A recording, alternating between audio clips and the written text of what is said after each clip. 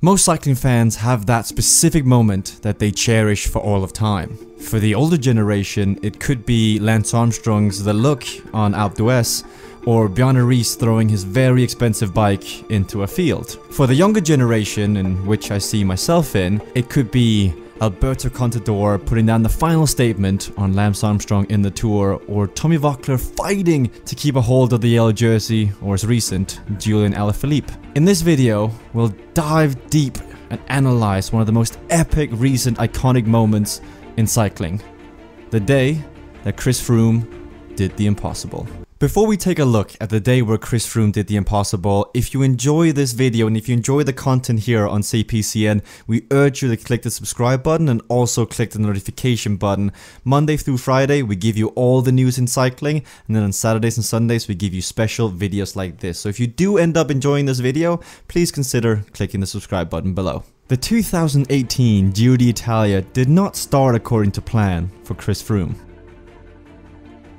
Start of the Giro over in Jerusalem, I'd crashed in the recon of the time trial before the race had even begun. Some crashes you get up from and brush it off and you're fine, but this one I wasn't right. And I felt for at least the first 10 days of the race, I just wasn't myself. I felt out of balance, out of sync, and I was hemorrhaging time. I was losing time at every opportunity pretty much. The crash in Jerusalem saw him lose 37 seconds to pre-race favourite Tom Dumoulin, and he proceeded to lose another 17 seconds on stage 4. Things weren't looking good for Chris, especially since his countryman Simon Yates of Mitchell & Scott was running away with the show, becoming seemingly more and more invincible with every pedal stroke. As the days and stages passed, Chris Froome looked significantly wounded from his crash in Jerusalem, slipping down the overall rankings, bleeding time on stages where a potential winner wouldn't. Frankly, coming into the 14th stage of the Giro d'Italia, most people had written off Chris Froome, as he was sitting in 12th place a whole 3 minutes and 20 seconds down on Maglia Rosa holder Simon Yates. But everything was about to change. Or was it? Mont Saint-Colan is widely regarded as one of the toughest climbs in all of cycling. The unforgiving gradients have seen some great battles fought, and adding to that list would be Simon Yates versus Chris Froome. There is a consensus of cycling experts and pundits around the world that if Chris Froome was to turn around this Giro d'Italia, it'd be on Mont Saint-Colan. It's essentially time for Chris Froome to reveal which cards he'd been holding the entire time. Unfortunately for the rest of the peloton, he'd been holding aces, but they wouldn't quite know that on stage 14. As the peloton entered the slopes of the grueling climb, the shape of Chris Froome, which had until this point been hiding at the back, was coming ever so closer to the front. His trusty lieutenant Wout Poels was setting a fast pace in the front, which saw the likes of Tom Dumoulin in trouble early on. Once Wout Poels swung over, it was time to unleash Chris Froome, and with his trademarked washing machine cadence, he attacked.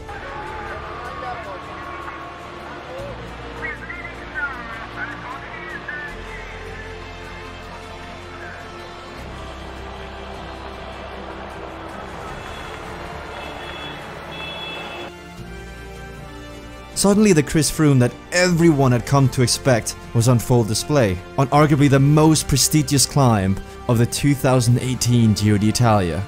Chris Froome was making a statement. Chris managed to take back 37 seconds on Tom Dumoulin, but only a mere 6 seconds on Simon Yates. Despite the heroic effort, it still didn't look great for the Team Sky captain.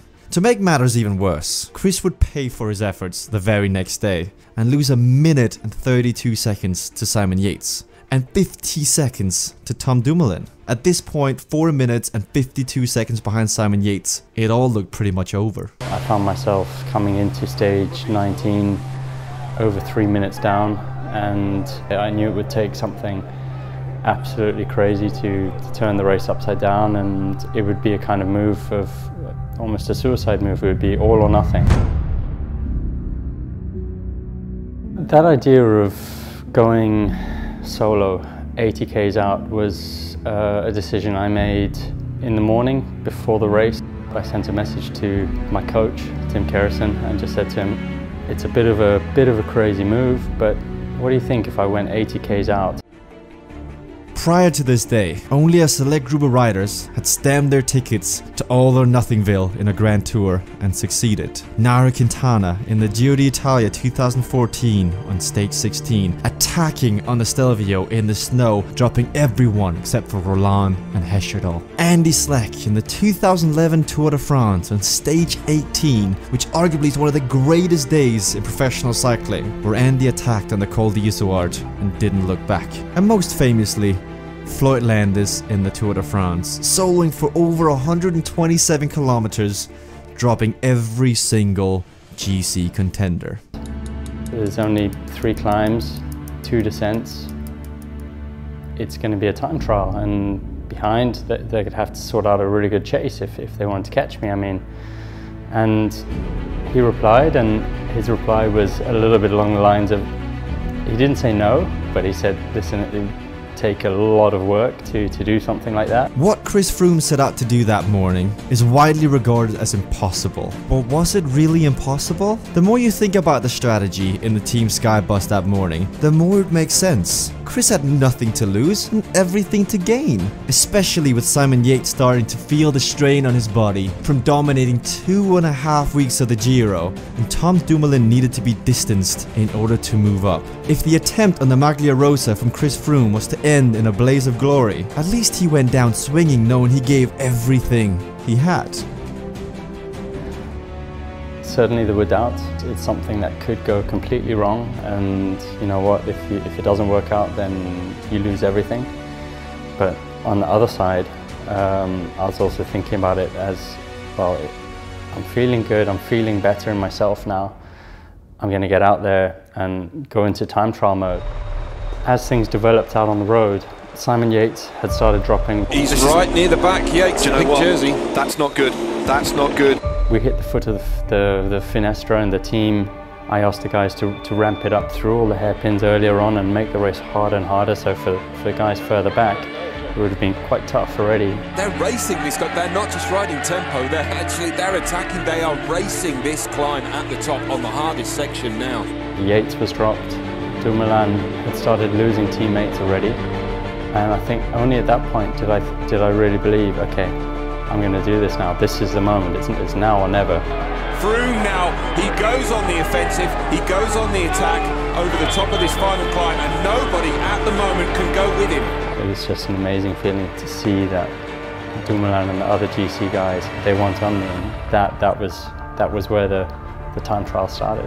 When Chris distanced his biggest competitor, Tom Dumoulin, he was averaging 397 watts for 11 minutes and 3 seconds. Unfortunately, due to the circumstances of the high altitude and the weather during the stage, the Velon transponder wasn't able to provide more detailed analytics for the entire stage, and Velon chose not to make Chris's heart rate data public. Once I accelerated and I saw no one come with me, I just thought, stuff it, I'm going to go for it now, all or nothing, and get stuck into this. I wouldn't say I was taking risks on the descents, but I pushed on and went as fast as I could. It was just an amazing feeling to get to the bottom of the descent and into the next valley and just hear that the gap had opened up another 30-40 seconds, just in, which is almost for free, if you like, because there's not really much pedaling to do on a descent. It's more about the technique and the lines you take.